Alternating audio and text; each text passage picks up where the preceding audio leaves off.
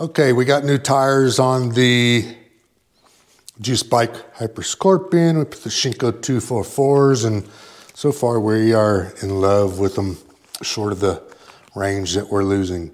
But I found out, and I remember reading this. This is the Juice Bike's advanced matrix display. There's a PDF. It's hard to find on Juiced.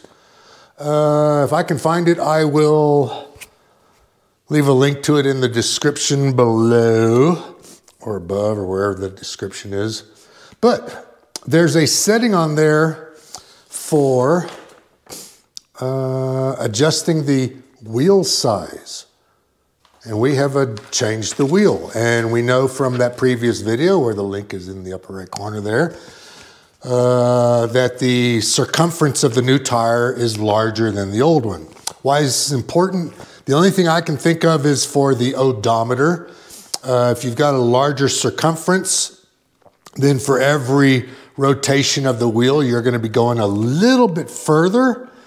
And so that messes up the speedometer. I don't know if it has anything to do with the controller or the throttle response or the cadence or torque. That's all over my head.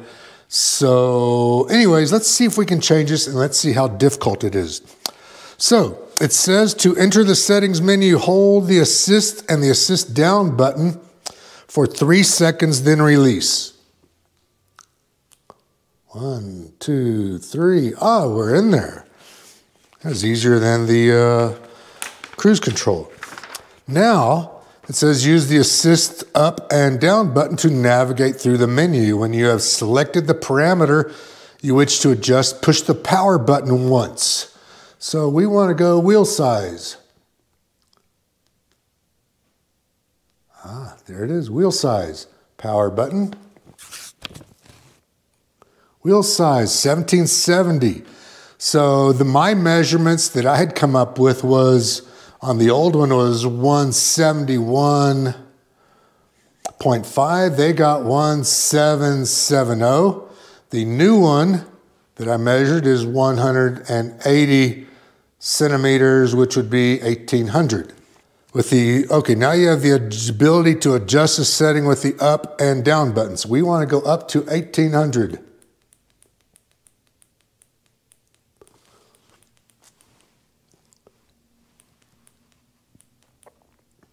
Just push it. You got to push and click it for every which one. Okay, 1800. That's good for me.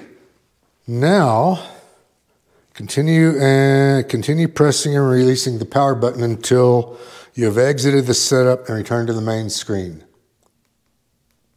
That's what I did before. That was wrong. There we go. That's all there is to it.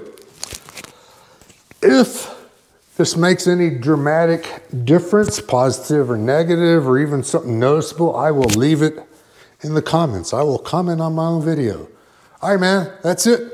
See ya.